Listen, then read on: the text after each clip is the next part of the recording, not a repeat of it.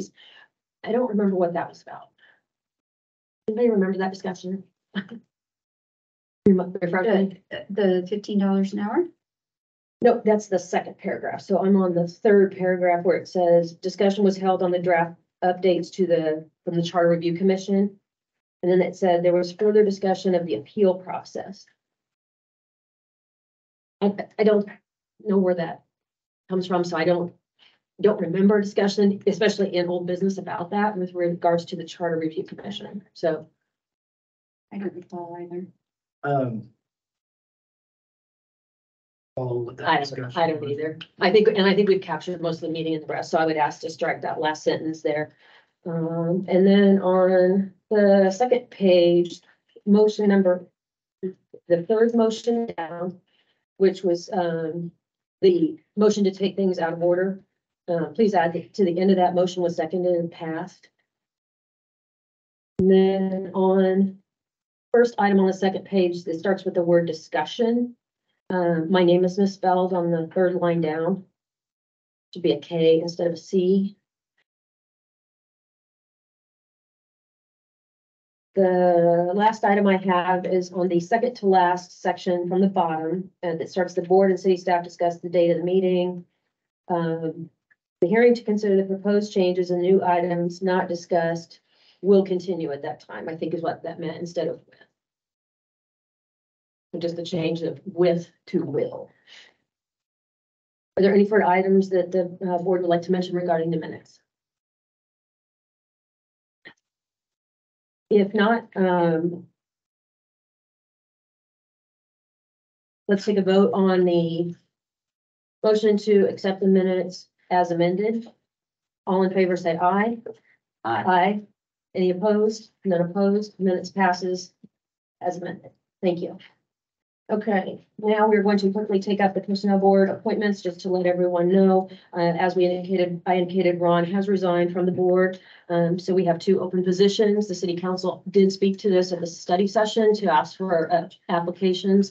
I do now have, we have the 2 applications we have before. I have Carl's, and I am expecting 2 others. So what I would like to do, if I would ask the board if you guys would be all right with me moving forward with scheduling a date with Jamie to interview those applications that we have here in the next couple of weeks, so we can fill our board, so we're not held up. Would that be all right with you all? That would be great. And of course, we would let you know when those are, because you can join us. Yeah, we will have to be very careful, because if one other person could join me, otherwise we're going to get into a quorum situation. So I will let you know when we're doing that if you want me to know about that. So Jamie and I will move forward with dates after this holiday, to review those items. All right, next I would like to make a motion to take the agenda out of order, since we have people here who are here for the hearing. So I would ask, I'm making the motion to take the agenda items section under new business sections A through E out of order. Can I get a second? I second that. Thank you. All in favor, say aye. Aye. Any opposed? None opposed. All right, we are down to A under new business. I'm opening the public hearing on this item. Basically, this item for brevity is related to the longevity pay, which will be sunsetting at the end of the year. Is there any further discussion from the board on this item? No. Okay. Any further discussion from staff on this item? No. Okay. Anyone here who would like to speak in favor or opposition to this item? Hearing none, I'm going to close the hearing. I make a motion that we move the item under A. Make a motion that we approve. Back me up again. I wrote the language out. Motion that we recommend to the city council this policy change be made. Second that. All in favor, say aye. Aye. Aye. Motion passes, and they are recording it, so we want to make sure we speak up so that the owl hears this. Okay. Moving on to section B regarding definition of terms. Opening the hearing on that item. Basically, if my understanding is correct, we are just changing 2 items no, excuse me, 3 items, department director to department head, and redefining personnel department to human resources department and human resources director. Is there anything further that the board would like to add? Staff, if you would like to add. Anyone here to speak in favor or opposition to this item? Hearing none, I will close this public hearing. I will make a motion to recommend to the city council that item B be changed as written. I second that motion. All in favor, say aye. Aye. Aye. Any opposed? None opposed. Motion passes. Hearing C, we're opening the hearing for the item under bereavement leave.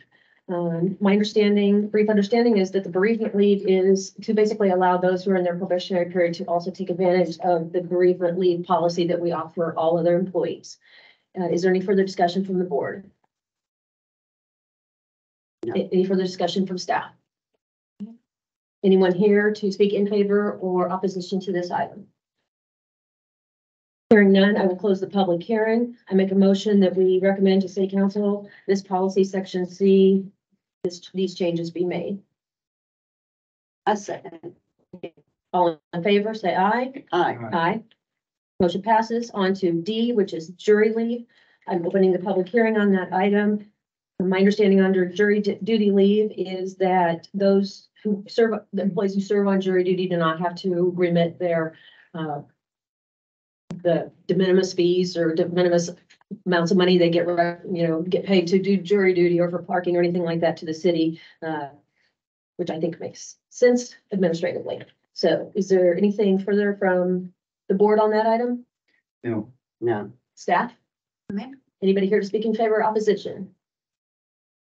Hearing none, I'm closing the hearing. I would make a motion to recommend to city council that this policy under section D, the change be made. I second that motion. Thank you. All in favor, say aye. Aye. Motion passes. Opening the hearing on section E, which is the personnel policy revision for sick leave. This.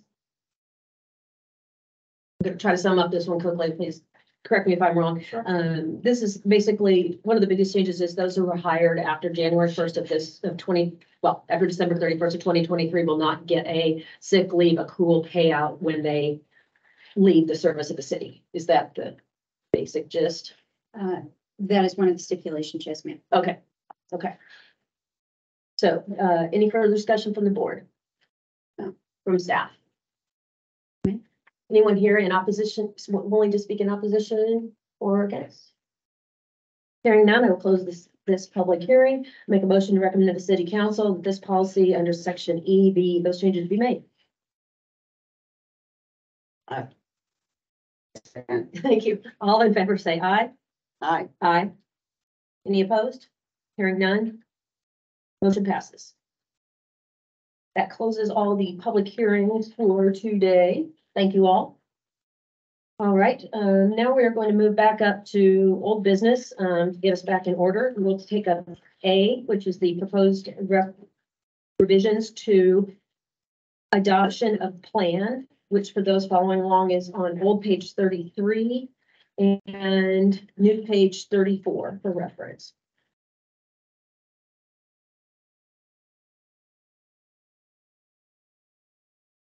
The item here that that basically we started to discuss at the previous meeting and I had questions on was, this is A2 where it talks about the city council would not need to approve the pay plan that's defined here. I appreciate receiving the ordinance indicating where that was voted on back in June of this year. I appreciate that. So I have no further questions or comments about that item. Anyone from the board have any comments on that item? Staff have anything else? And I would make a motion that we move this to a hearing with proper notification for adoption. Can I get a second? I second that. All in favor, say aye. Aye. Aye. Any opposed? Okay. Now we're moving on to B, which is article regarding termination. I do have some points on this, so it is old pages 44 through 45 and new pages 40. But I need to look, I'm sorry, my 44 to 45 in that range. And then I have some comments that are on a separate page, so. Okay. Staff, could you give us just a basic summation of this termination policy one more time? Sure. So, we are, presenting a more specific, well, there's two different pieces to this. So let's break down the first piece. We're breaking it down to a more specific outline of what that termination policy would look like.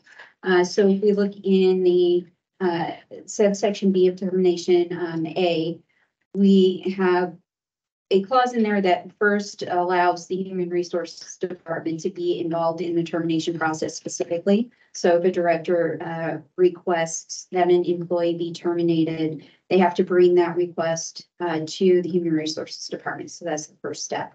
Then the director has the right to take 3 different steps in that process once they review the documentation that's provided. Under step 1, they have the right to deny the recommendation for termination.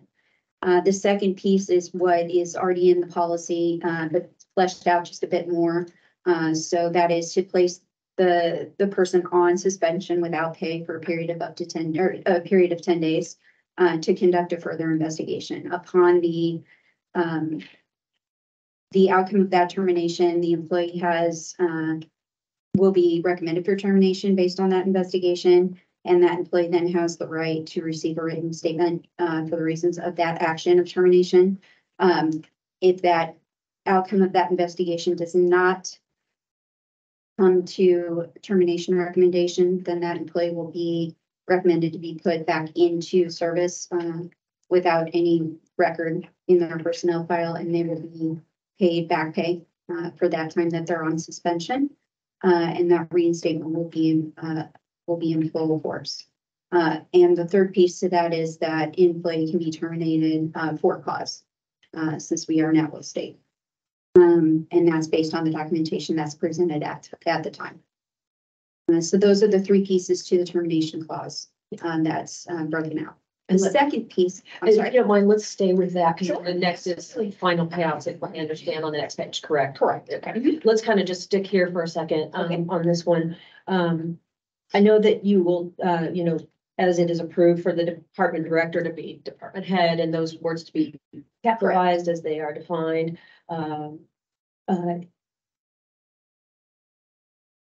With that, I had mentioned this in the previous meeting. So basically, the first look at this is the 1, 2, or 3. You could either deny, suspend, or terminate, correct? So I had thought that adding after one statement, deny the recommendation for termination, comma, or Mhm. number 2, just whatever, and then or 3, which is termination. So that it's clear. I mean, obviously, you're not going to do all 3. Correct. So you're doing one of those. And then I had also suggested, though, listening further, that these changes that I'm suggesting have nothing to do with changing the policy that you're recommending. These are just to make sure it reads right. Okay. And I provided those to you. For instance, on the second page where it talks about your option 3, which is terminate for cause. I thought that those items 2 and 3 right about that termination of classified shall be in accordance with standards of the merit system, reinstatement. I kind of understand now more of what you're saying. If you have gone with number 2, which is we're going to place a hold here, we're going to wait, then those items there. So I think now hearing what you've said and what I've suggested, do you agree or with the changes that I've recommended there, or do you feel that it reads better now that I've heard what you've said? Well, the only reason I wouldn't want to put that in that subsection is it may not read as clearly to define what those 3 different principles are Okay. and what that definition would be in terms of what we could do at the time. Okay. Does that make sense? Yeah, because I was thinking, like I said, that little double I there on that page, you know, it Correct. says termination shall be, to me, that's kind of like, that goes under Yeah, number 3, which is termination. but that's only after an investigation is done. Oh, okay, so Once those are the state. individual suspended. Gotcha. Yeah, so that's why it's that subset. Okay, Mhm. okay, Yeah. there you go. Okay. And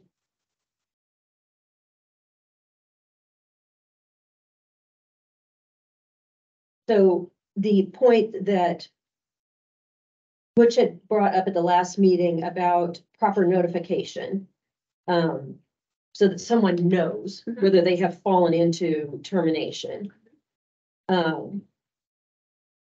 Is that covered here? So I think where we were getting a little, where we were getting into the weeds a little bit in where the confusion was lying, but Mhm. we had talked on the side about this. Okay. Had to do with when an individual is notified about the suspension versus when they were terminated, right? So if an individual is notified that they're being suspended and it's pending an investigation, that investigation is just that. The investigation's happening based on the documentation that's being provided. So in essence, it's unknown what's happening, right? So that's why there's an investigation pending. So for us to provide information on termination makes no sense because that individual is not being provided information on termination because that's not determined yet, Okay. right? Okay. So that information cannot be provided at that time of suspension. Okay. Does that make But sense? they know there's an investigation. They understand there's an investigation that's been told to them based on the policy. And that will be told to them based on the proposed changes of the policy. On termination, as it reads and as it will read, that individual shall be provided that information. Okay. And so again, I think that this actually provides more. It does. That's the intent. Yes, That's the intent. yes. Correct. Okay, so, I have. Let's just looking at this section, is there any further discussion from the board or staff on just those pieces we just talked about on those 2 pages? Is there anything from anyone here in the room that anyone would like to add? But I don't know, Amy, would I be right talking about my concern now or the second part of what you're going to talk about? That's up to Madam Chair. We're just looking at this termination section right here. We're not talking about final payments, which is, I'm not sure what the second part is, if I may. yeah, go ahead, yeah. Jamie and Adam were kind enough to meet with me after the meeting because there's a structural change from 10 days notice for suspension. Now it's 10-day notice for investigation. And then after that will come the termination. And my principal, as I studied on my principal concerns or issue is they get a statement of the action, they get a statement of the reason, and that comes after that 10 days upon its decision. Fire. And I felt that there needs to be a statement of their appeal rights at that same time. So we discussed back and forth and I suggested and asked that on line I, that classified employees who have been recommended for termination shall be entitled to receive a written statement for reason for the action and of their appeal rights. Because there was some discussion about if a lawyer got involved. So it was my sense of fairness, which nobody else has to share, is that those 3 things should be a part of the merit system that, because the policy procedure are not on the internet. And if you remove them from the office, can't get their hands on one in the office. So it's my plea that we could add in there that they would be appraised of the action, the reason and their appeal rights. And I think that benefits the city because that's a clean close. And then it's up to them to make, but you've not denied them, you've assisted them to know, here's how you can appeal this action under, and they do have an appeal right under the chart. So it's my plea that I understood that these two, the Adam and the Chamber were going to review it. I think their wisdom is not to put it in. It's my plea that you would. Right. So I'm gonna address that real quick to what my thoughts are, and then we'll combine thoughts and then hear from staff. I believe that what Mr. Carter's referring to is what would be on the piece of paper that you hand them. So that to me is operational. So you're saying, you, Laura Dominic, or, being suspended for 10 days, whatever, to investigate such and such. You will have the right to appeal. Should this go to termination, or on the termination paperwork, it says you have this right to appeal. That's where that kind of phrase would go, because we already have covered in here that they have the right to appeal. And to your point, they may not have this. Would that be a correct assumption that that's an operational matter? Somewhat. Okay. But when they are being given this information, when an individual is hired, they sign documentation Yes. saying that they received this personnel policy. They have the right to review this policy. They have the right to acquire this document at any time, even after termination. That is their right to see this document, to acquire this document. That's their right to appeal. That's their right to receive this document. And Lindsay can speak to this as well. Mhm. Their appeal rights are in this document. That's upon termination, the document they'll receive. Okay. Or that they have in their hands upon their accumulation of the document.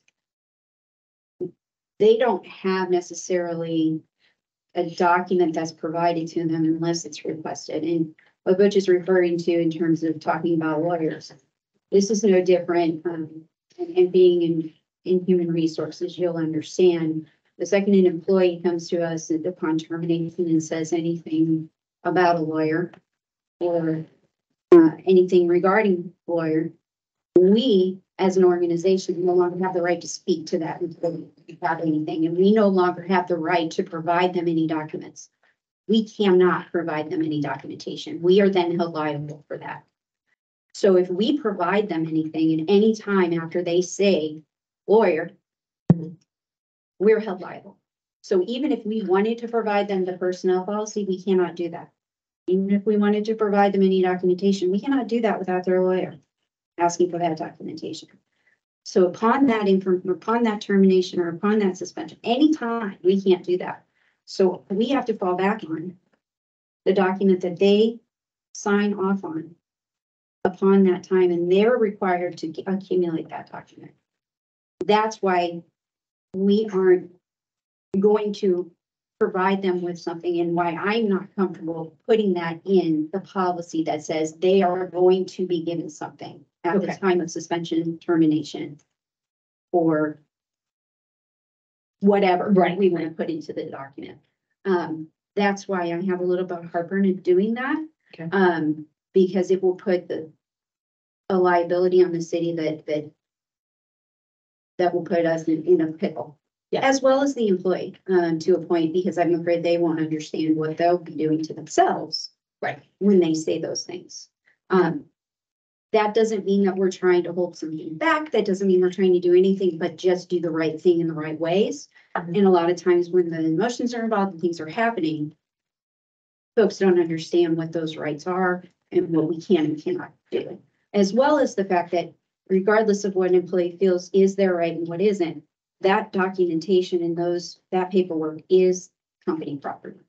And so even though we can show them that information, we can do those things, that is our right to hold those documents and to keep those documents. And so upon termination, we just have to be very careful with what that is, and we have to be very careful, true, Lindsay, with what our policy says so that we don't put ourselves in the corner as the organization. That's why I want to be very careful in this policy to state what we can and cannot do. But that's also why we have them sign said policy at the beginning of their employment so that they have the right and they know what their rights are based on policy. Okay. Does that make sense? Yes, it makes a Okay. lot of sense. Also too, these are posted on the intranet. Correct. So an employee, let me ask a question. If the employee is terminated, or their access It is is terminated. terminated, It is. yes. Okay, so However, they can ask if they they can like. call and ask, and every time an employee is suspended, terminated, whatever that is, information is provided to them on how to get a hold of the HR department. And it is in writing and it is provided to them in several different ways. So that employee always has access to our department and we always can provide them that information. So that is Unless never they then put the lawyer, which is then, correct. they are now being represented by the lawyer, so you cannot speak to them or have to speak through the attorney. So, okay. I wholeheartedly agree with what you're saying and I appreciate the clarification. Absolutely. So I personally believe then that the language that we currently have and as it relates to that item is adequate. Any other thoughts on that from the board? I'll defer. You think it's okay? I do. I'll defer. Thank you. Okay, so we're then going to move from the red line section under B to the next page, which is under. And you're. And then, so, yep, sorry. I have so many It's no problem. comments here, there and everything. Okay, so I made a note that this is changed in the new copy and new copy page is in the 40s.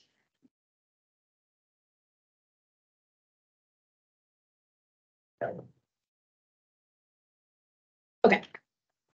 So, can you just give us a brief summation of the final payment section? Absolutely. So this is more of a clerical procedural federal law clarification that we need to put within this the handbook. So final payments are state required that depending on which state an employee resides in or works out of primarily, that state has requirements on when they are supposed to be paid their final paycheck. So what we've done is we've outlined within our policy what the federal guidelines are from an FLSA standard standpoint. And we've made it to where should an employee not work primarily for the state of Missouri, state of Kansas, we just outline it to where we need FLSA standards based on final payments. That's what this is. And then it outlines what those standards are from a broad standpoint, so that should we have someone work in various states, we don't have to continually update the policy. So essentially, that's what it is, especially as we're working through this new timekeeping system.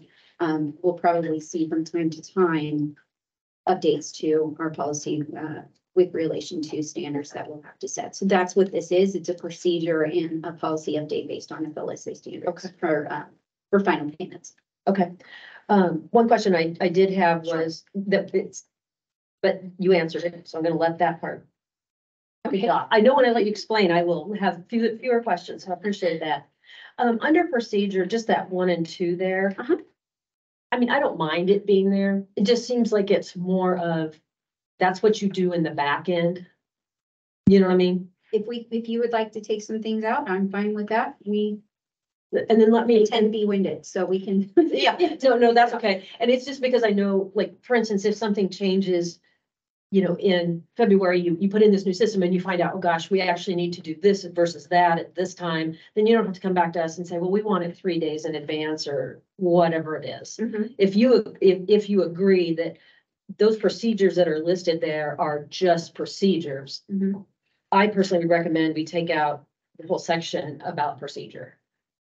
When I say that, am I then missing something you would like to have kept in there? The only concern I have, and we can make this an SOP.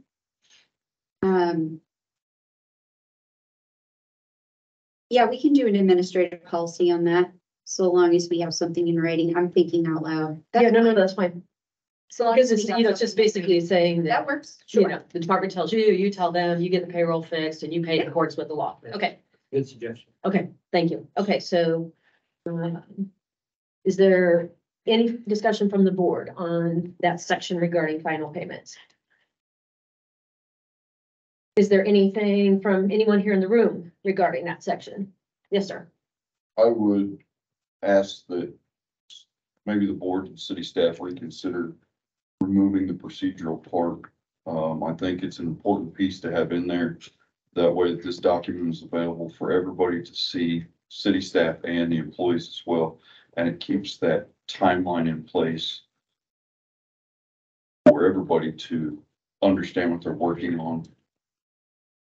Because if we move it to an administrative policy, the employees may not see those administrative policies. So this is by having it defined in the policies and procedures, it's clearly written for everybody's notification that this is how this process works. It's just more visible. That's just my opinion. Anyone else?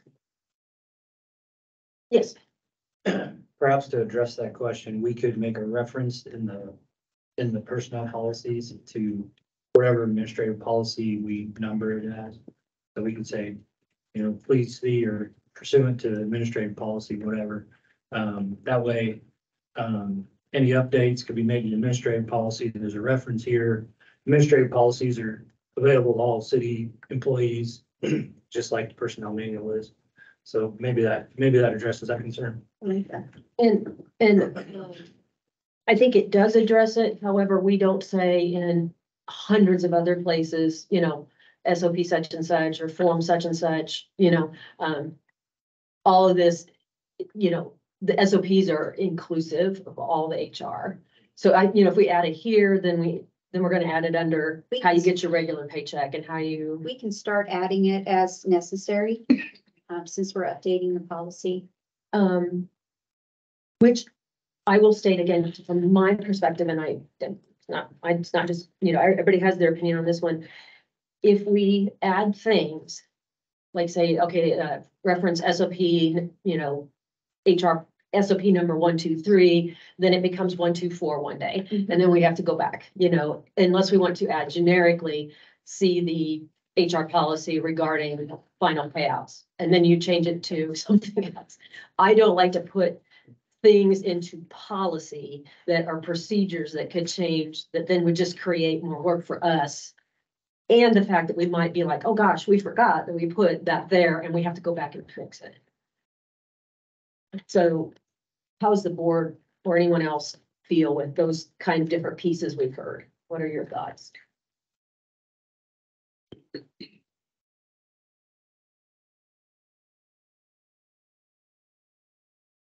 Anything? I agree with him. It should be, in my opinion, would be less confrontational if they had, or if terminated employee had the ability to see the process in which they do receive their last payment. From experiences, feelings and emotions get intertwined with termination, and to alleviate a lot of that the information of this is what's going to happen, and that this is the time you have to issue your final payment, alleviates a lot of the emotional part of termination. And If I may, I will share this. When an individual does exit, when we send information via email, we send an email to every employee that resigns, terminates, or retires. And there's a detailed email that goes out to every employee with an exit packet. And that information is included. If this puts you at ease at all, that says, here's what your final paycheck is going to include.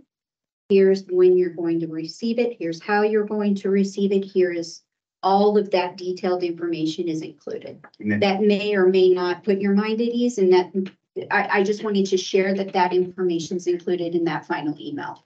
my concern or my question is that standard as again, don't want to use the word guaranteed, but for lack of a better word, is that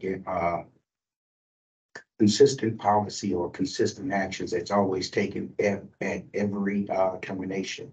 Since Or I've been retirement. here, that is standard practice, yes. Okay. Then I'll concur with her. Go ahead, Mike.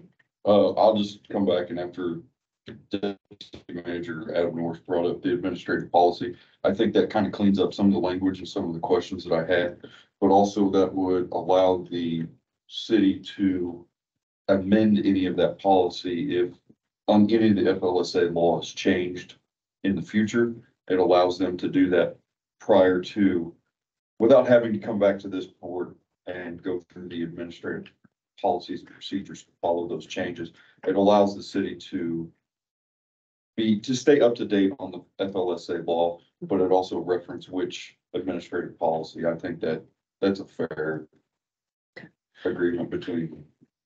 And I'm going to also just voice again that if we decide to add that language, I'm going to reiterate that adding something that might change, like policy number 123 changes to 234. I don't think that is necessity for that to come back to the board to change that type of thing. So if we're going to add a reference to that, to any policy, in fact, what I would actually maybe recommend instead of referring to a policy is to just state that, you know, the employee who's leaving term, you know, the categories will receive documentation regarding how their final payouts are calculated and paid. Mhm.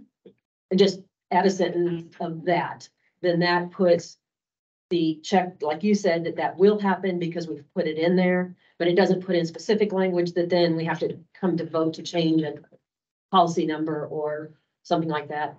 As well as to Mike's point that if an FLSA change needs to be made, that's a law change and you have to do that. You can do that in, you know, if it doesn't affect these policies and procedures, you can do that in your policies. Does that kind of help if we add a sentence like that? Yes. Yes. Okay. So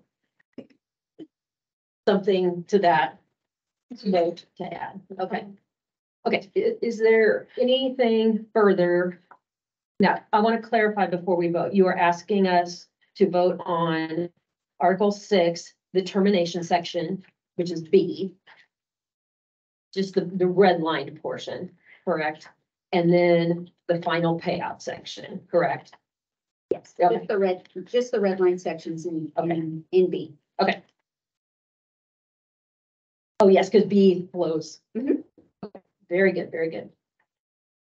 All right, anything further from the board? Anything further from staff? If I may. Yes. If you vote on this to go to hearing, what I can do is make those changes in blue Uh-huh. for hearing, and then we can just review those at hearing if you'd like. Yes, oh, that'd be great. That will be noticed 10 days in advance and we will have plenty of time to make sure that works if we need to tweak it. Yep. Okay, so I would make a motion to move the, I've got so many notes on here, section B on our old business agenda termination, to move that forward to a hearing with adequate notification. Can I get a second? I second that motion. All in favor, say aye. Aye, motion passes. Okay, if I'm correct now, we are going down to holidays, which is on the new document, page 15.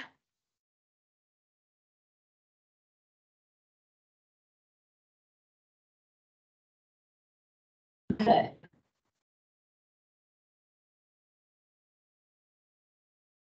Staff, will you could just give us a brief explanation and then we'll move on to some items that I have questions on. And the others.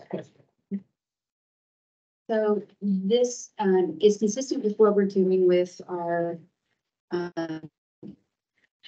union contracts and with our representative employees. So it's aligning with the holiday payouts for those who do not work on a holiday. And they will receive an 8-hour holiday pay regardless of their shift for that pay, if they do not work that holiday. If they do work a holiday, then they will receive 8 hours, that shift. I'm mudding this up because I'm waiting for, I'm stalling. Get to the page. Well, I have questions. Because he's the one who did this before I I came. know, and I'm thoroughly confused on the 8-hour plus the 8 and time and a half, so go ahead. 8:15. I'm just gonna wait because I'm gonna mess it up. But I get it. I just don't want to mess it up. Yeah,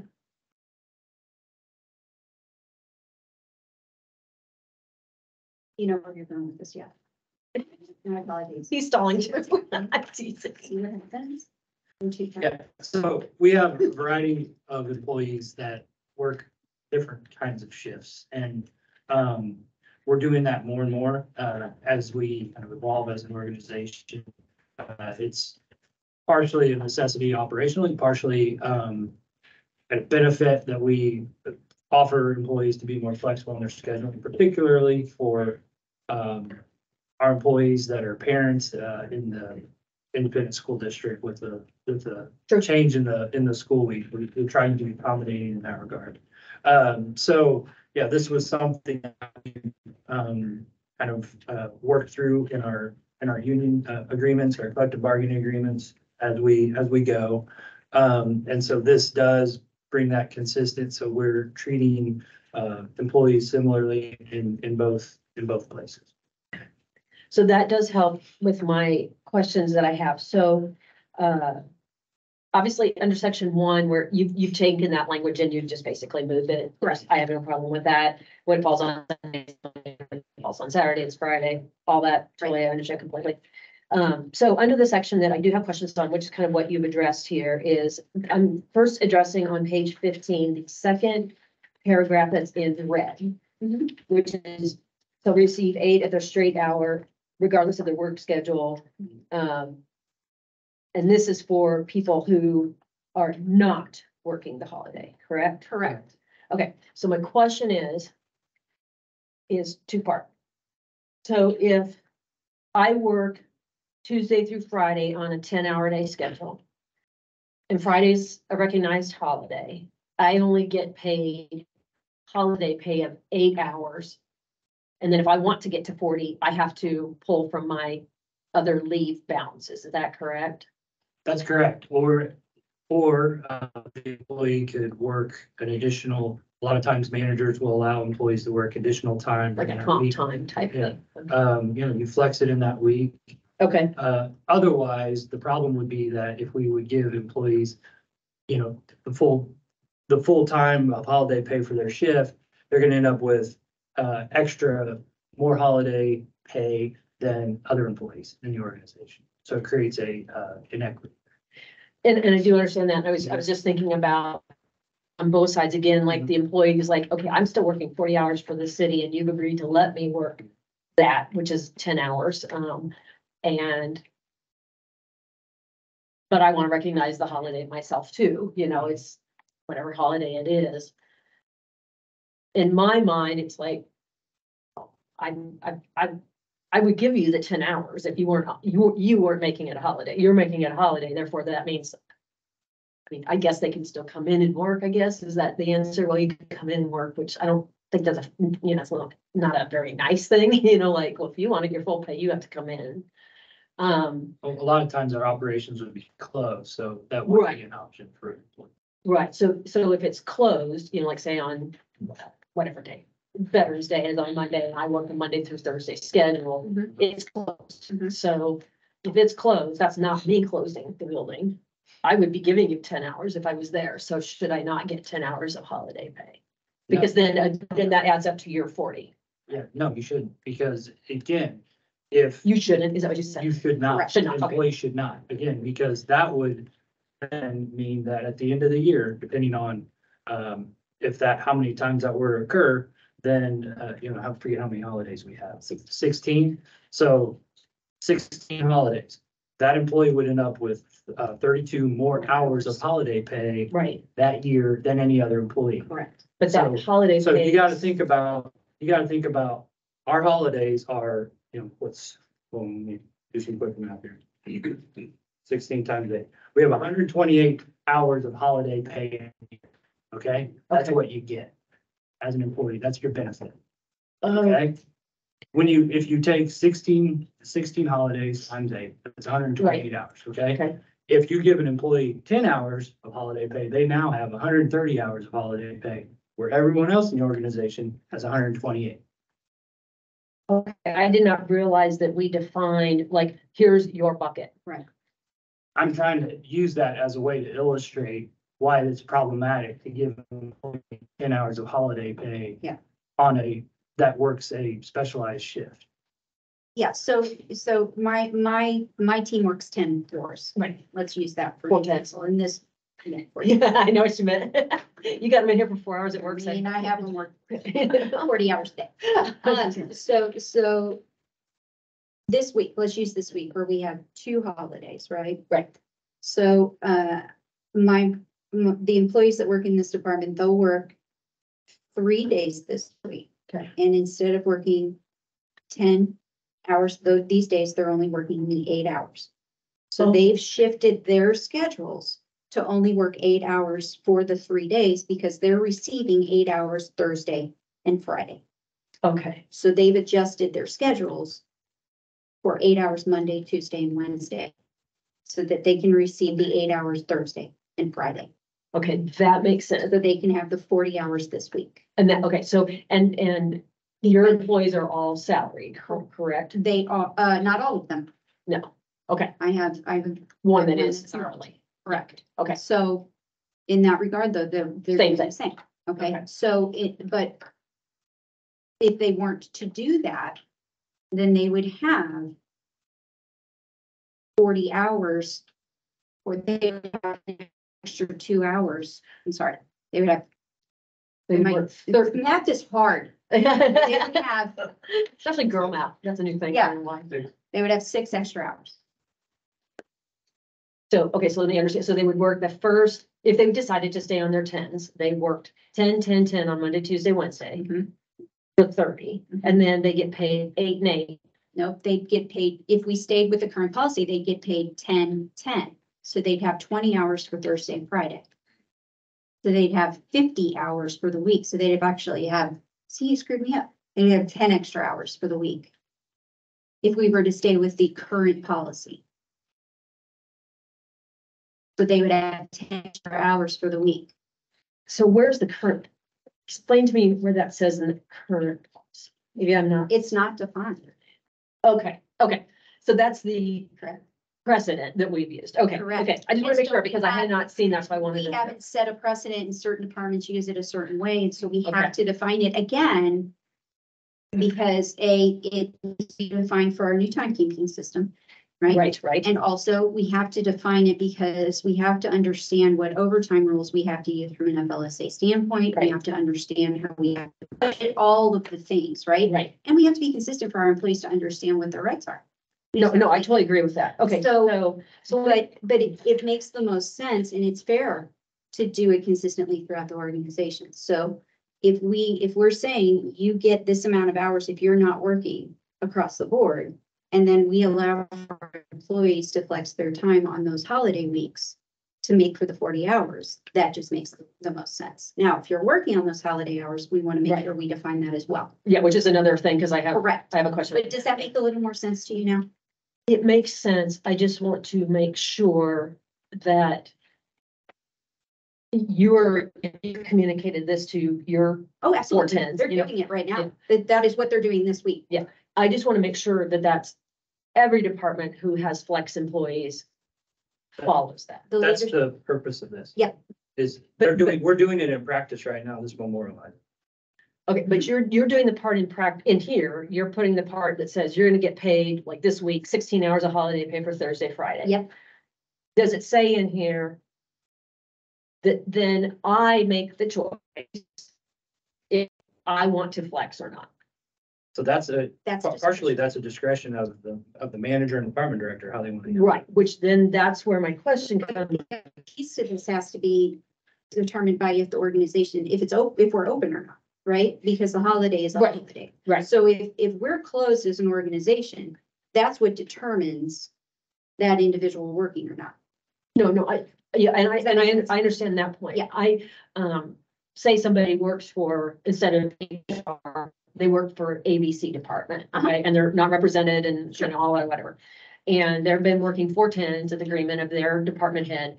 And this week, they said, okay, look, you know, I'm getting paid 8 and 8, so I just want to work 8, 8 and 8. Uh-huh. That's okay, right? Department head for department A, B, C, or whatever it Uh-huh. is. I don't want, Yes. I don't want this to be denied.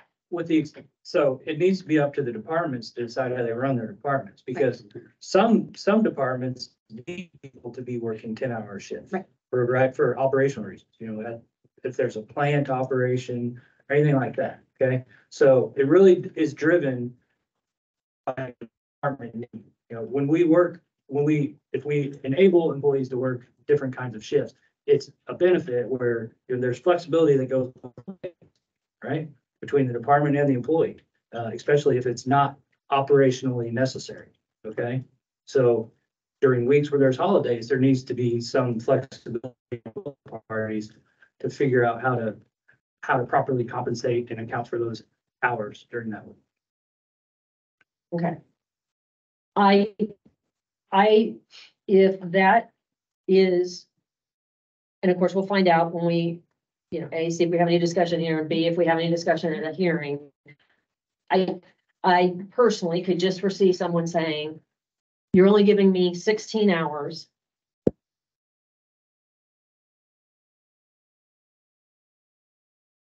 So, okay, so let me ask you this. So say that 3 10s is necessary. Mhm.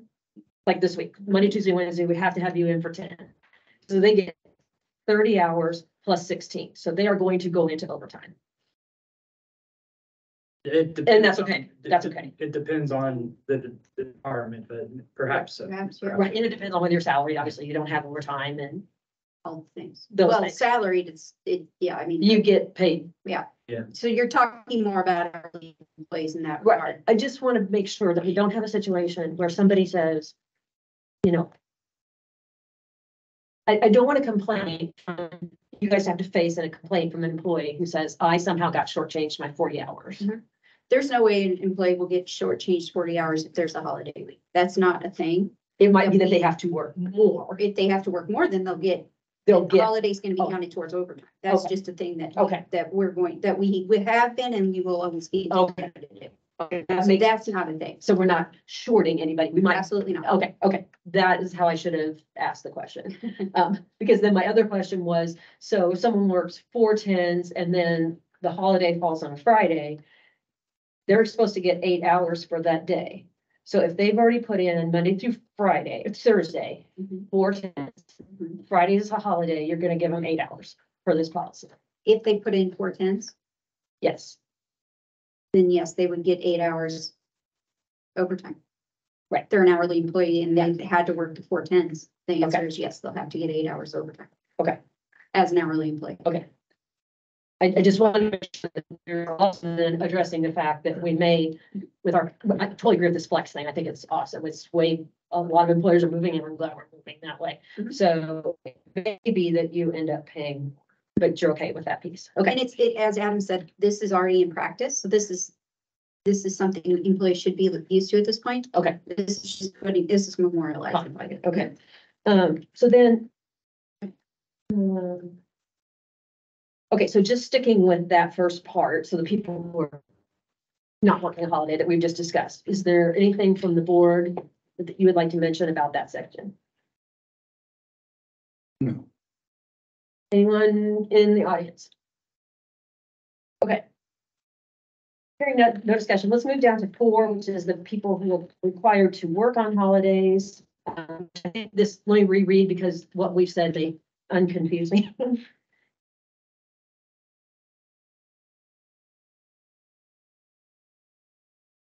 Okay, so if I am required to work a holiday, and again, I understand this is outside of CBAs and things like that.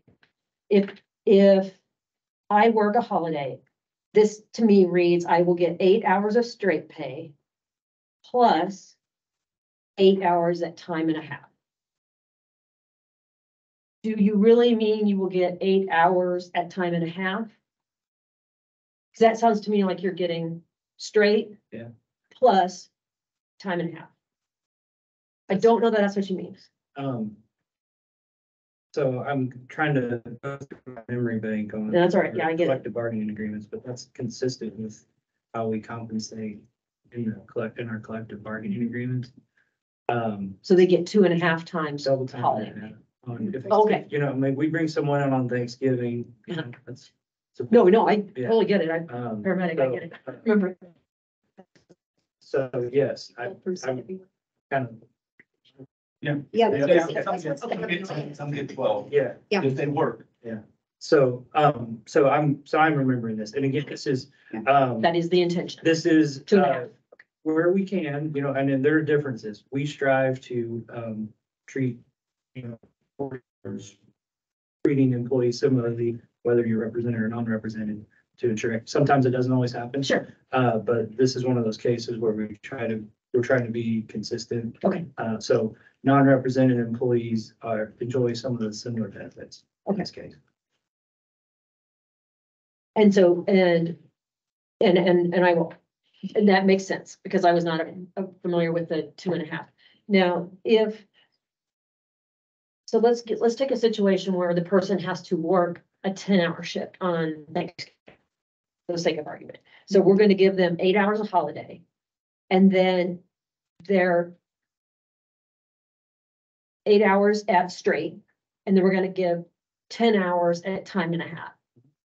For hours actually work. Okay, and that's how the bargaining agreements work? Some of them may be different, Yeah, okay? yeah. And Again, I'm just trying to make sure that, but, yeah.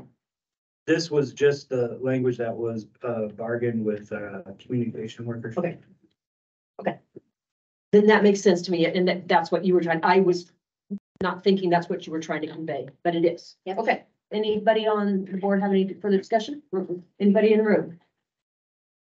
Very good, I would make a motion to, where are we at? Sorry, I gotta get back on my agenda, so we're still under termination, correct, B? So to, oh, no, Holiday. holiday, word way down. Let's get my stuff together here. Here we go, holiday. Okay, so section F of under new business, I would make a motion to move those policy revisions to a hearing with adequate notice. Can I get a second? A second. All in favor, say aye. Aye. Aye. Okay. Section. Yes, of the agenda. I'm sorry, yeah. Okay. That was recorded. We're good? Very good. All right. Section G of the agenda, proposed changes to extension of probationary. So old is page 7. And new is page 8.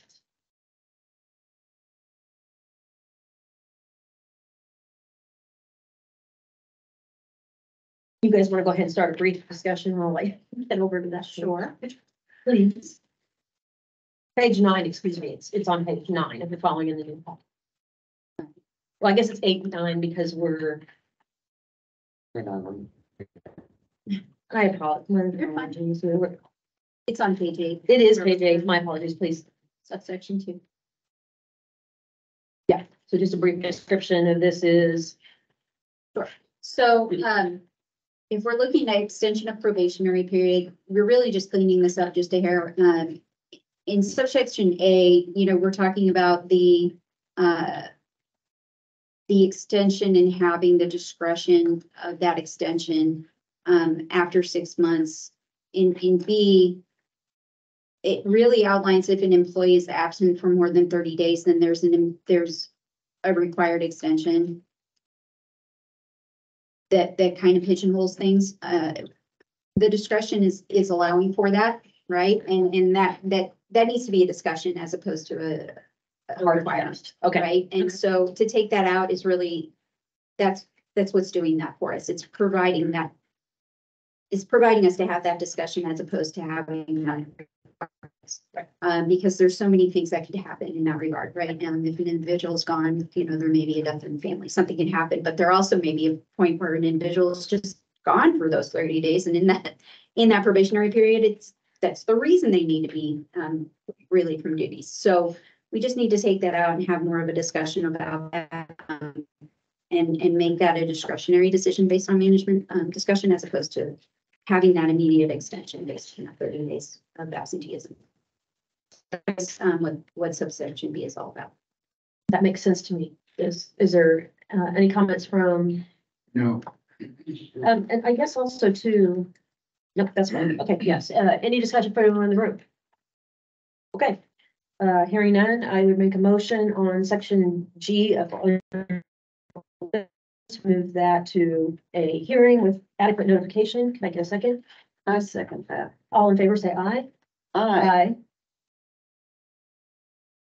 Are you saying aye, Carl? I'm sorry. yeah. I can't hear you. We gotta make sure the owl picks up that and I can't hear very well at all. Okay, very good. We'll move that. We move past that. Right. Next is section 8 of the agenda, which is on page 9. This piece is more of just a cleanup of the performance appraisal piece. Just to outline what those different sections are, since we have different pieces to what probation is in the different departments. Just outlining what that 3, 6, 9, and 1 year probationary period is for each of our different departments, public service, general service.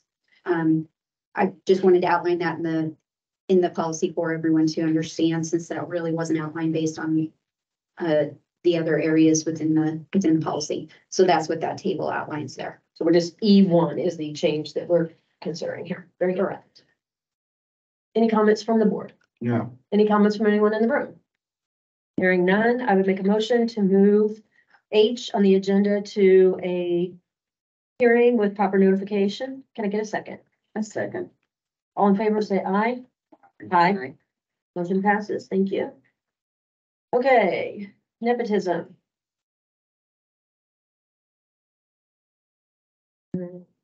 Gotta get to that page. Page 10. 10, oh, thank you. So if anybody finds it for me. Okay, go ahead. This has changed a few times, so I'm back and forth on 2 pieces of paper on this one. Okay, go ahead. We haven't had much discussion on this particular point at all. I'm kidding. I haven't reviewed This it much hasn't either. changed I a mean. bit. So we've had quite a few points of discussion with the coalition on this piece. Okay. Chad left the room. I can't believe it. So with regard to the nepotism policy, I had quite a few points of discussion on this. I'm not sure where we want to start. I mean, first, the table, let's just tackle that. We cleaned up the table so people could actually read it within the handbook. And let me make a suggestion to that point too. Sure. Lose the table altogether. We talk about related by blood, which is also the same as post-sanguine, which I can't ever say. I can say exsanguination, but I can't say that word. Why do we need the table? We don't need to know if it's a first, second, third, or fourth degree, because any of those are related by blood. The only reason I would suggest keeping it, and this is just a suggestion on my part, it's kind of it's a easy place for folks to look to see if it's included or not. That's the only reason that I would suggest keeping it, but that's for you all to discuss. I know what that is, but I live and breathe this. So Yeah. if an employee wants to look this up and see what that looks like for quick reference, that's something to be able to do. Again, that's for you all to discuss. And Lindsay, you may have, insight there that you want to share, but Only that it's the fourth degree is, it doesn't change depending on which city you're in, so you can always Google it and see the table. So it's accessible, I think, but I don't think it hurts to leave it in here. And some of the things that I think about, like, as you indicated, like somebody, looking at this to see, because if we are allowing, this is also pertains to by law relatives, right? So if I look at this and say I work for the city, right? And I have now gotten married and my stepchild is working for the city. That's going to invoke this, not gonna, whatever we Yes. do with it. But we don't say children, stepchildren, adopted children. It just says children. Do you see, like, that's just one example of, well, I went here and it says child. That's not my child. I just married this woman and now that's my stepchild, but it doesn't say that my stepchild. It does say it above. It says by law. that's up to you all. Again, I don't think it is as confusing as it was before with that algorithm chart, I guarantee you don't look at that. And as a person who works in DNA, I'm like, you're right, these things aren't gonna change. I mean, this is either you're related by blood, you're related by affinity, you're related by law, all of that. Whatever title you give to that person, I don't think we need to relist all of that out.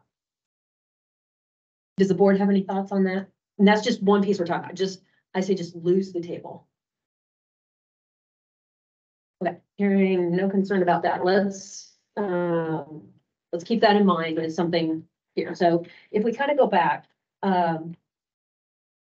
it's hard for me because it's changed. So we're saying, that point has been addressed. The city. Okay, so now we're saying you just discouraging nepotism by prohibiting any city official or employee from participating in the hiring of a relative.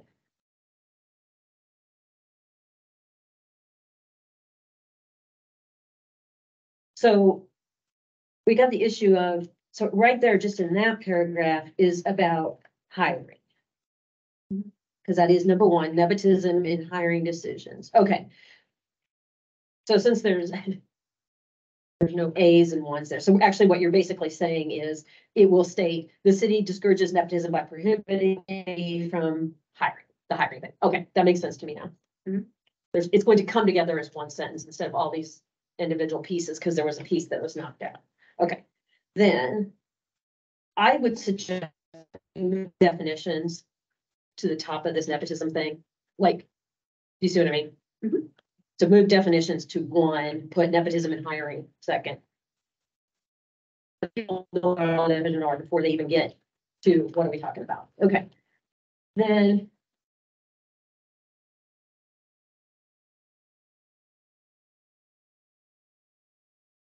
Okay, so then also another point I had on, can't say the word, someone pronounce it for me, consanguinity.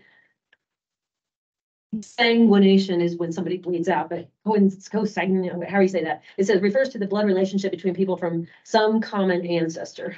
I just laugh because I think common ancestors like way back when. But consanguine, of course, sanguine refers to blood, and we already have by blood. So I'm not sure why we need by blood and consanguinity. That's good enough. Yeah, you know what I mean? I don't think we need that word in there. I think if you're gonna say by blood, then it's by blood. Do you think, would it cover it if we took that out? I don't think it hurts to have both definitions. But it seems duplicative to me. Like, let's think of an example where we're questioning something, right? Where we have a question with two employees who might be related, blah, blah, you know. Are you gonna say consanguinity, or are you gonna say, well, you're related by blood? There's no difference in my personal job in DNA. There's no difference between related by blood and related by blood. So My only recommendation would be to use the same term throughout. If you use the word consanguinity in there to add the definition, but if either or both, but. Right. So I would personally suggest just take that word out of there. Most people don't know what that word means. And it just truly just refers back to by blood. That would be my suggestion. Anyone in the room have a point about that they want to make? Okay, no, you're fine. I was looking at it. Okay, I just think, let's just take out one thing to make it a little less. And then.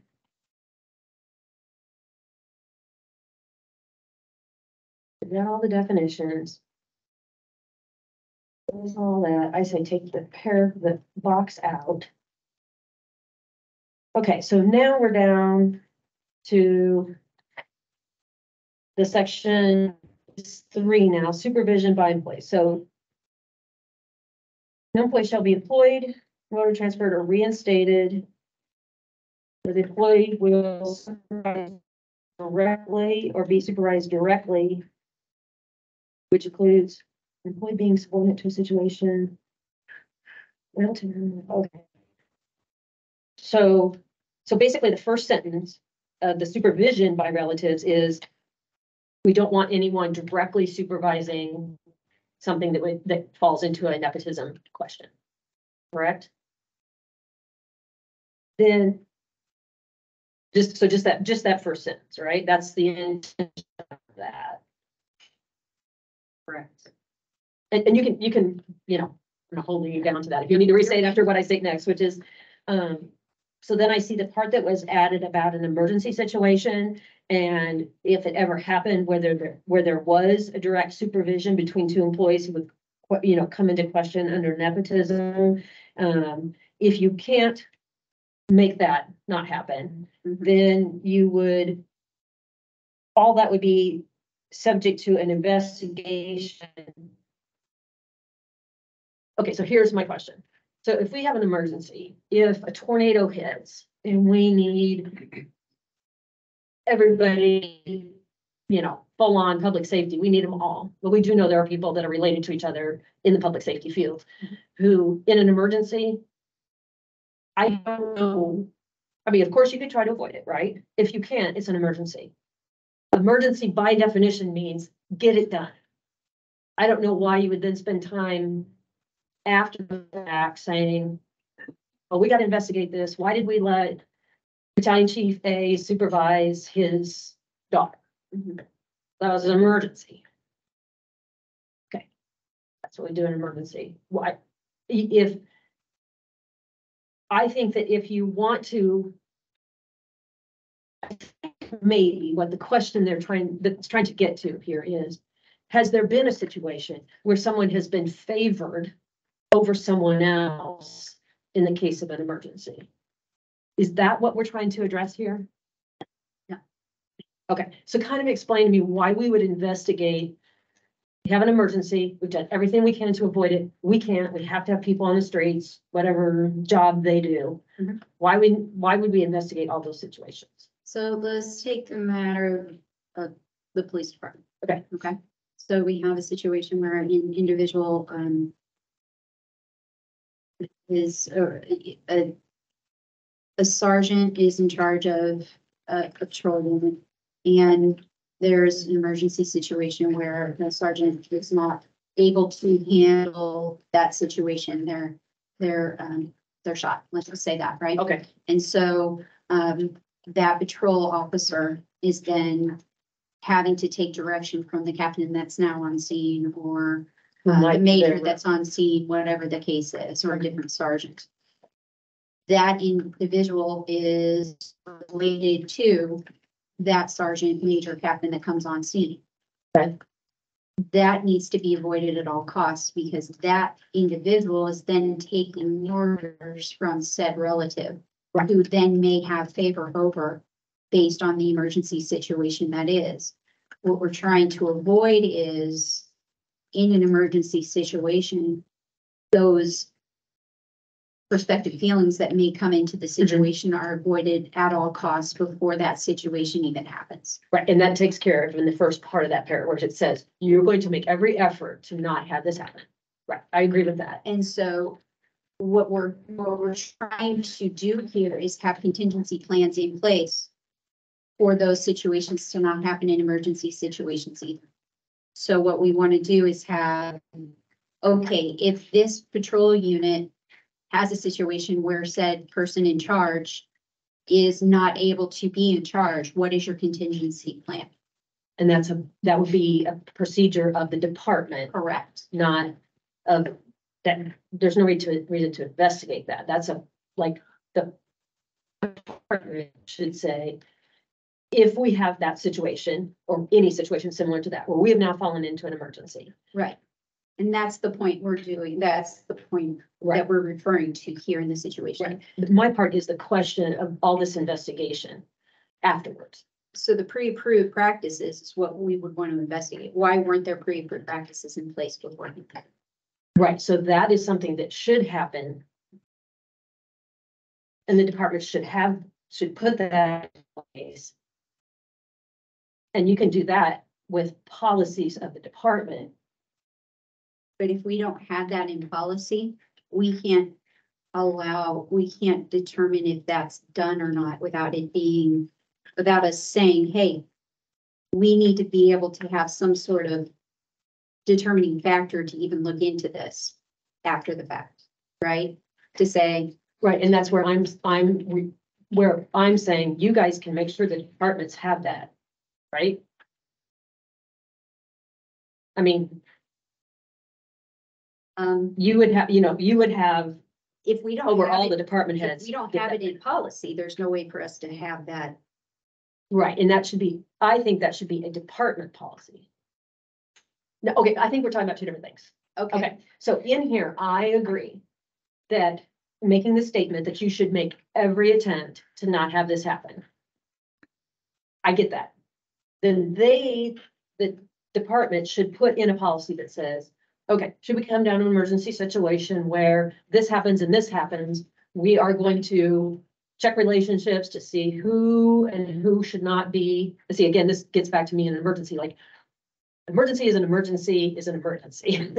But you have a policy and you're saying, Adam Dustman's like, okay, who can we send? Well, we can send Major Smith because he's not related to anybody on that patrol. That he's got direction that he should make sure that that doesn't happen to the best of his ability. And if he's like, I can't make that happen, I have nobody else, and I gotta get somebody at that scene right now. I can't afford sending Major Smith because even though he's related. Well, then that should be part of the policy is you've worked through this, thought process. And now it's just an emergency. Get somebody out there. Now, if afterwards somebody files a complaint and says, oh, well, Major Smith I'm not trying to pick out PD, but just an example. Major Smith gets on scene and he let his nephew be relieved early and everybody else had to stay because, I think because they're related, he gave him favoritism. Or his nephew did something wrong, but the major didn't call him out on it. We think because they're related. That's a situation to investigate, but that's a complaint-based investigation. So I think investigation here would mean, as senior leaders, we all have to justify our decisions at some point in time, right? Sure. I need to be able to demonstrate my rationale for anything we do. Right. So this is not an investigation like what, this is more, hey, after everything's said and done, the dust settles, Mhm. please you need to outline the decision-making that went into why this occurred, okay? So documentation of it. And then after Okay. that is, okay, if it did occur, is this preventable in the future? Because this is it's not a great situation when this happens. Right. But sometimes it does, and you gotta deal with it as it comes, right? So I think that's really what that means here is, after the fact, you need to document what happened, why, what. Right, we consider this, and you this, you right. went through. So then, and it is a very real concern, and circumstance where, an employee after the fact that may not have been involved in the Right. situation may file a complaint about that. Right. For one reason or another. And then you're saying the Yeah. documentation's in place saying, And this Correct. protects our, okay, this ensures, this provides one layer to make sure our senior leaders are kind of going through that thought process. okay, And then protects them, protects those the employees. employees, all the employees involved, whether it's someone Right. that's a relative or not a relative that's filing a complaint. So it really covers everybody's bases, but really it's a way to demonstrate for our senior leaders to show this is the process we went through and this is why. We did do the we process. Why we did what we did. okay. So, can we change that wording somehow? Investigation to me is a very formal sounding term. Mhm. Investigation is you're gonna write up what happened, you're gonna write up what happened, we're gonna come in here, we're gonna look at all of this, we're gonna go through all this. Who are they supposed to submit that to? Who's gonna review it? Can we just change it to, if this is not possible, then, all decisions resulting from that situation should be documented. And Contemporaneously. submitted to, A review of pre-approved practices. that and then what happened. Yeah, I don't, I totally get the documentation part of it. But then turning all of it into what sounds to me like a formal investigation, you're gonna bog yourself down if every time we have an emergency situation. And the other thing is, how are you defining necessarily emergency? You know, like, emergency to me is a tornado blows through town and we don't have time to, like, even then, really truthfully, like, this is just me personally, I don't want the department heads to be spending time, like, remind me who's related to who again, and can I put that BC with that company, or, you know, like, in an emergency, that's okay, if they at least have to think through it and document it. Well, they shouldn't think through it because there's a reference to a pre-approved. Right, they should have the practices. Yeah, in place. practice. That's what I'm saying, that's their policies in place. Whenever. Yeah, I think we're all getting hung up on the word investigation. Yes. Here, okay? Yeah. I So there's a pre-approved practice. Right. An incident occurs. Okay, emergency. The department director, chief, whatever they are. Uh-huh. After the fact, submits some sort of documentation that says, okay, here's our pre-approved practices. This is why we deviated from this. Okay. That's it. Okay. Yep. So let's just change that second part then. If this is not possible, then any decisions related to will be documented. And I summarized it. what's that? I summarized it. Thank I'll you. change it. Thank you. You're welcome. I think that just sounds better. It just sounds like we're gonna be investigating everything, and I don't want everybody to spend time investigations. Documenting, absolutely. I get it. Okay. Does anybody on the board have any discussion about that? Anybody in the room have anything they want to say about that? Go ahead, Rich. With the word formal, subject to a formal review, would that's address it? To me, I don't think there should be. Yeah, Okay, let's hold on that. Let's get some wording change on that. let me All add one last Yeah. thing. If you remove consanguinity, will you leave it in the table? The word consanguinity is that Oh, the table Suggested. kind of outlines, I think that makes it clear from all my memory was always the fourth degree.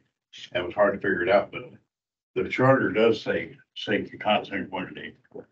the charter does? Yeah, and I'm just wondering if you should at least leave it in the table, as much as I don't want to bump No. up against where you're at. Okay. Laura. That's, I have not reviewed the charter in terms of this, so, just let me check the time. Okay, we are. What are your timeframes? Yeah. What's your hard stop time? Well, 11? yes. Okay. Okay, so let me.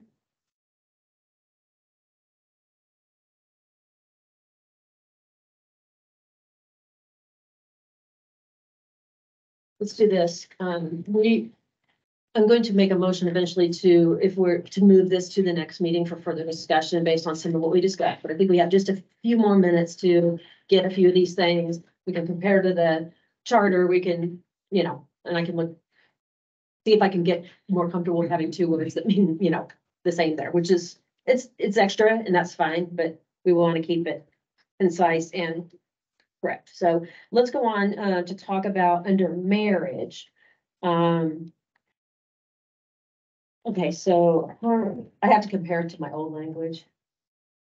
I think nepotism needs to be capitalized, is created under section 3 above, with the least seniority will be terminated unless the arrangements are made within 30 days. Okay, and so when you're saying within 30, you say within 30 days of appointment. You mean within 30 days of marriage? Into the position. On marriage, where a situation of nepotism is created. It also gets a little fuzzy for me too, because if two people were dating before they got married, that's a nepotism issue. Correct. Okay, Based on our definitions. right. So where are we not referring to marriage of two people who should have already reported that they were dating and therefore cannot supervise one or the other because they both work here, compared to a situation where Bill has worked here for years, he's dating Jill and who's never worked here. Mhm. They get married and Jill decides to come to work here. Right, or they already are married and Jill decides to come work here. Which if they are. But, okay, so if Bill and Jill already work here. They're not supposed to be supervising each other as dating. Right. So if they get married, nothing has changed. They still shouldn't be supervising each other. Does that make, am I saying it better that way? I mean, unless you know, love at first sight, let's get married today, let's go. You know what I mean? Like, you see where I'm kind of. I mean, I understand what you're saying, but I'm trying to apply, where does that apply? You know what I mean?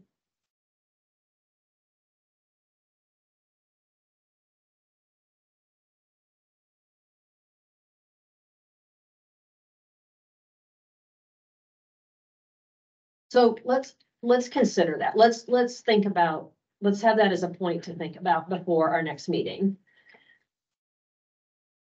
Because again, I think it's probably something that leaving it in there is maybe a little duplicative, but not, you know, like it's not gonna hurt, I guess.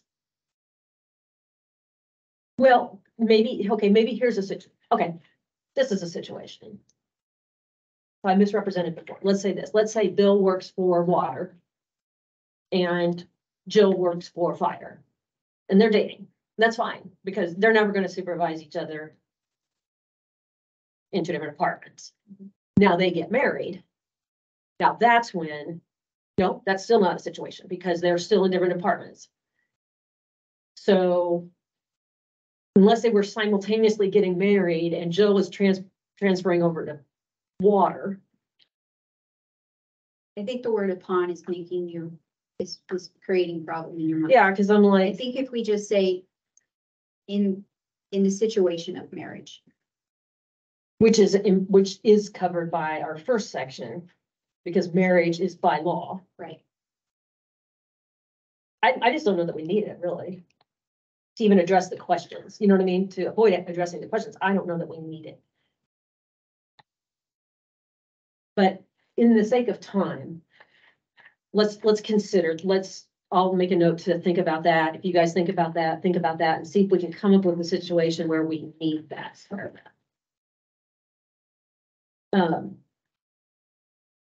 And then also the part about, well, and this is corrected because I had a problem with the person with the least seniority will be terminated unless other arrangements are made. So because to me, they need to make the decision themselves as to how they want to handle it. You figure out how you're going to handle it, or we're going to handle it. Maybe is, you know, if we have to handle it, it'll be the least. But if you want to work with us or work together, then okay. So let's consider whether we need that section or not, and go with that. Then it says, city administration will make every effort to avoid termination in these circumstances and will work with the impact employee to, you know, I think even though that part appears to be under marriage, I actually think maybe it should be like number 5. Because so you're talking about nepotism. And then we take out marriage. You guys are, what you're basically saying is if there's an issue of nepotism that comes up, we're going to work to get this figured out. And I think that should be a general statement, whether, I don't necessarily think it should just be under the marriage thing. That's just a thought. Elected officials, no person shall commence employment in any position within the city who's a relative. I don't have any heartburn with that. Does anybody have any thoughts on that piece of it? Okay. And then just one last part to think about. I'm not sure that we need the effective date part at all, because the effective date is the effective date that once the council approves a change, it goes into effect, right? We don't say that about every other section of when this goes into effect. Would you agree? It goes into effect when it's passed. And then, of course, you would notify people that we've had a change in this policy and whatever. Okay. So I'm going to make a motion that we table, item I on the agenda discussing the nepotism policy to the next meeting. Can I get a second? I second. All in favor, say aye. Aye.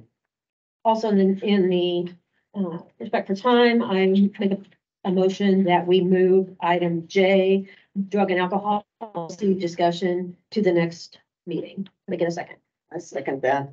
All in favor, say aye. Aye. Aye. Okay, next meeting dates. How soon do you need us to meet? And we can work from there. We would normally have a regularly scheduled meeting the second Friday in December, the 8th.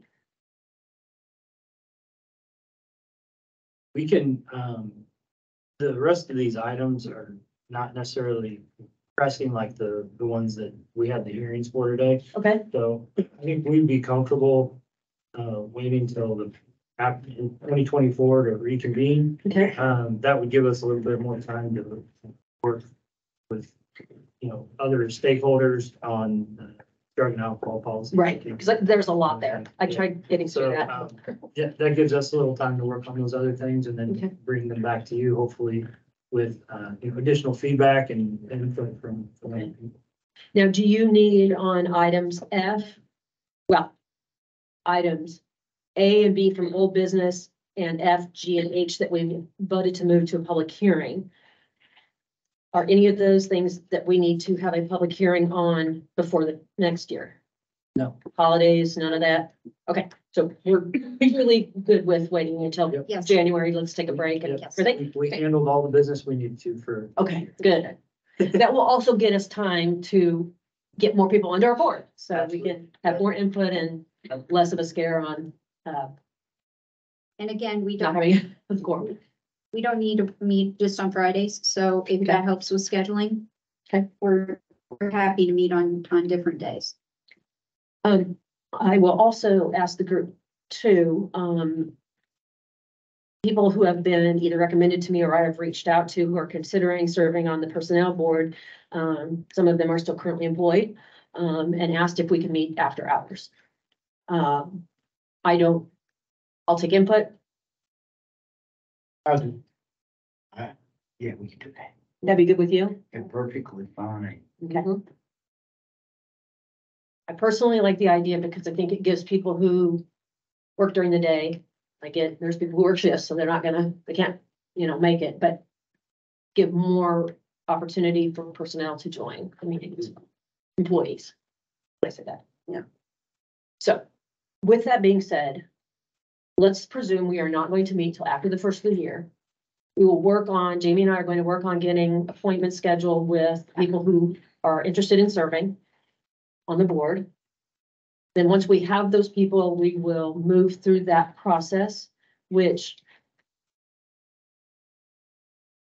we may want to call a special meeting if we interview those people to make a vote of the group, whether or not to recommend those people to the council, so that the council can then proceed with what they're doing. But that would be the only topic we could take up at a special meeting with adequate notice. So let's not set an appointment for January now, not knowing exactly who we're going to have and what their scheduling requirements are. Let's just know that we're going to meet in January as soon as we know.